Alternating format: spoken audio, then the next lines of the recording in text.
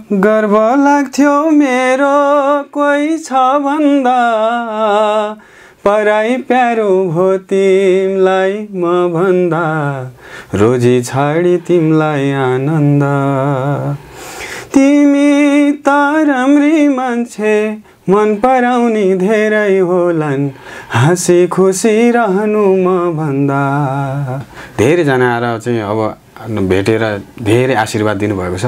हजुर त्यो आशीर्वाद यो हृदयभित्र हजुर सँगालेर राख्ने कोसिस गरिरहेको छु। अरू अन्य चाहिँ कलाकार साथीहरू पनि हुनुहुन्छ, उहाँहरूले चाहिँ गर्ने गीतहरूमा कतिपय अश्लील शब्दहरू मिसाइदिने भाइरल हुनको लागि जे पनि गरिदिने साथीहरूलाई सुझाव के दिनुहुन्छ? म त खास गरी त्यति सुझाव दिन सक्ने अवस्थाको पनि भइसकेको छैन।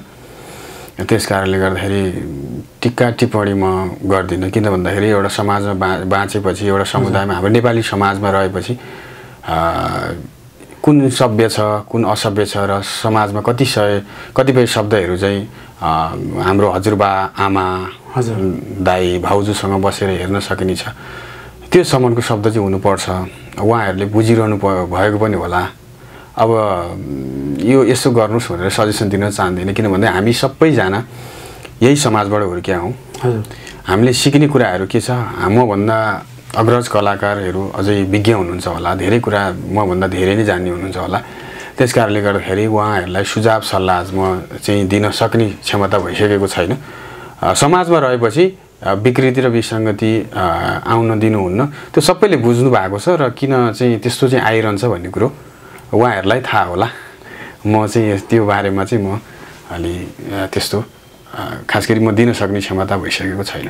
अब सुरुवातमा गीत सङ्गीतमा लाग्दाखेरि घर परिवारको खासै सपोर्ट नहुने प्रायःको देख्छु।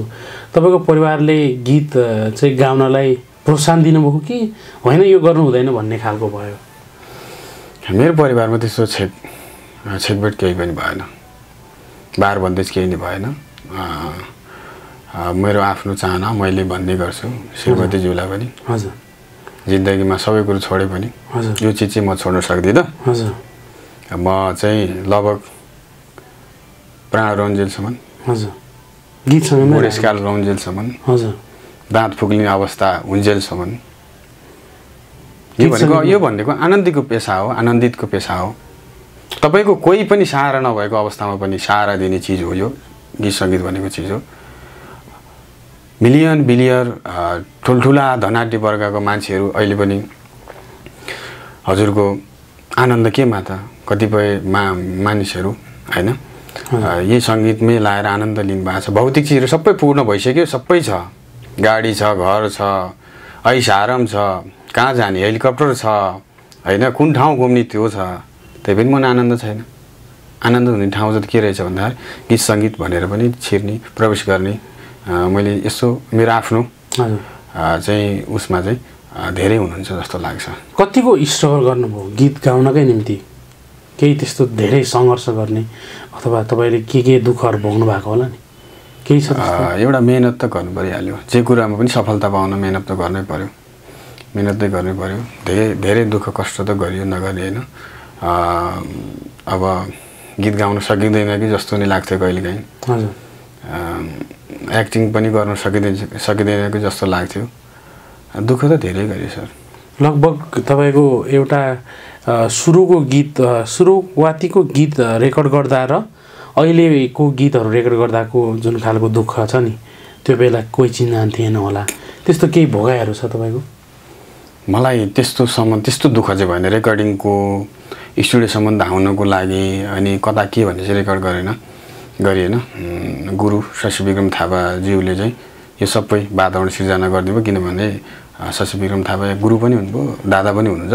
त्यस कारणले मलाई चाहिँ उहाँले म्युजिक बनाइदिनु भयो सुरुमा, शब्द लेखिदिनु भयो, गएर रेकर्ड गरियो। रेडियो नेपालमा रेकर्ड गरिएको थियो पहिलो गीत। कति साल? लगभग 72 सालतिर होला सायद हुन चाहिँ। अडियो चाहिँ 72 सालतिर गऱ्यो, भिडियो चाहिँ अलि पछि बनाउनु भयो साथीहरूले र खासै अब त्यो भिडियो पनि कम्प्लिट भएन, त्यत्तिकै गयो त्यो। अब यो गीत सङ्गीतको क्रममा रहिरहँदाखेरि अहिले एउटा के पनि छ भने तपाईँको त आफ्नो पेसा छँदैछ, तर कतिपय साथीहरूलाई यही गीत सङ्गीतबाट बाँच्न गाह्रो छ भन्ने स्थिति पनि छ नि, स्थिति के हो? यो तपाईँको जति पनि अहिले प्लेटफर्महरू छन्, यो जुन युट्युबबाटको कमाइले मात्र त बाँच्न गाह्रो होला नि, लगानी उठाउन गाह्रो होला नि, यसबारे के भन्नुहुन्छ? यसबारेमा गाह्रो त गाह्रो छ सर। सबै साथीहरूको अग्रजहरूको लाई पनि गाह्रै होला भन्छु म। गाह्रो त गाह्रो छ। एउटा डिजिटल प्लेटफर्म आएपछि अलिकति गाह्रो त गाह्रो छ सबै कुराहरू। अब दुई कुरा हुँदो रहेछ, एउटा बजार जाने कि एउटा चाहिँ तपाईँको आत्मसन्तुष्टि भन्ने हुन्छ। अहिले धेरैवटा छ। एउटा आत्मसन्तुष्टिको लागि गाइन्छ भने एउटा बजारको लागि पनि गाउँछन्। त्यही हिसाबले पनि होला सायद समाजमा विकृति आएको जस्तो लाग्छ होइन। नेगेटिभ मान्छेलाई धेरै प्रवेश गर्छ। मैले बिचमा तपाईँले सोध्दा मैले अलिकति कुरो चाहिँ अन्त लगाएँ। गाह्रो चाहिँ धेरै गाह्रो छ सर। यो अवस्थामा चाहिँ अब अहिलेको नेपालको आर्थिक स्थिति होइन, कलाकार यो 100मा 10% चाहिँ बाँच्नु भयो होला, 90%लाई चाहिँ गाह्रै छ। यही गीत सङ्गीतबाट बाँच्न सकिन्छ त? के गर्दा चाहिँ यसबाट जीवन निर्वाह गर्न सकिएला? यसबाटै आफू अगाडि बढ्नको लागि त जे कुरो नि टु बी कन्टिन्यू हुन्छ नि, लागेको गर्नु पऱ्यो। आफू पनि अपडेट हुनु पऱ्यो। हरेक चाहिँ अब गायनमा त्यत्तिकै नलेजको आवश्यक पर्छ, अब म्युजिकमा त्यत्तिकै नलेजको आवश्यक पर्छ। सबै कुरामा अपग्रेड हुँदै हुँदै आफू पर्फेक्ट हुँदै अगाडि बढ्यो भने सफलता त पाइ नै हाल्छ। 100% नै हो सर। एउटा गायकको तपाईँ आनन्दको लागि गाउनुहुन्छ, तपाईँको मेन एम चाहिँ होइन यो गीत सङ्गीतबाटै यस्तो गर्छु भन्ने के एम राख्नु भएको छ? मेरो त्यस्तो ठुलो गीत सङ्गीतमा राखेर म ठुलो मान्छे भनौँ, धेरै ठुलो चाहिँ भनौँ, एउटा गाडी किनौँ, घर किनौँ, ऐस आराम गरौँ भन्ने मेरो कुनै पनि चाहना छैन। मात्र होइन पनि भनिसकेँ मैले। यो पृथ्वी रहन्जेलसम्म, यो संसार रहन्जेलसम्म मेरो कीर्ति रहन्छ। त्यो कीर्ति चाहिँ यो पृथ्वी रहन्जेलसम्म कीर्ति रहोस् र पछिल्लो पुस्ताले पनि स्मरण गर्ने एउटा ठाउँ रहोस् भन्दै, अनि त्यसपछि पछिल्लो पुस्ताको लागि पनि एउटा केही शिक्षाको रूपमा केही दिन सक्यो भने हुन्थ्यो भने चाहिँ भर्खर स्टार्टिङ प्लेयर छ। पछि बिस्तारै भएपछि केही गर्न सकिन्छ कि भन्ने आश छ सर। अब कुनै तपाईँको गाउनु भएको गीतहरूमध्येबाट एउटा कुनै गीत सुनाउनु पर्दा? अब गीत त धेरैवटा छ। हजुर मधेसी भइसै सुनाइदिउँ क्या? हजुर।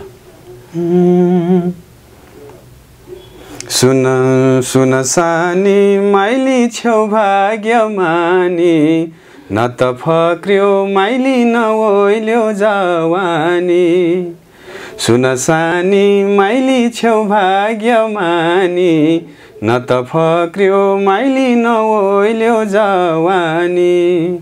मान्छे बिक्यो माइली सम्पत्ति पैसैमा, यस्तै हुन्छ माइली बत्ती से भैँसैमा। यस्तै हुन्छ माइली बत्ती से भैँसैमा। तपाईँ आफै लिरिक्स लेख्नुहुन्छ होइन? लिरिक्स पहिला त लेख्थेँ। पहिला साहित्यपट्टि नि एकदम अभिरुचि भएको मान्छे म। जिल्ला स्तरीय प्रोग्राममा पनि तृतीय भएको थिएँ। अहिले चाहिँ अलिकति साहित्य त लेख्दिनँ, मेलोडी बनाउने चाहिँ कोसिस गर्छु। साहित्य चाहिँ के अरे साहित्यप्रति रुचि चाहिँ छ, शब्द लिरिक्सपछि रुचि पनि छ। कतिपय चिजहरू चाहिँ अब आफूलाई चिर्क मनभित्र खाने खालको क्रिएसन गर्न अलिक गाह्रो हुन कारणले यो चाहिँ यो गीतको शब्द चाहिँ राजेन्द्र आदरणीय गायक राजेन्द्र भण्डारी दाइले लेख्नु भएको। तपाईँले चाहिँ यही क्षेत्रमा यही खालको विधाको मात्र गीत गाउँछु भन्ने छ कि सबै खालको गीत गाउँछु भन्ने छ? म गाउन चाहिँ लोक नै गाउने हो, तर यो मात्रै भन्ने चाहिँ हुँदैन। लोक फेभरको जुनसुकै पनि गाउने कोसिस चाहिँ गर्नेछु।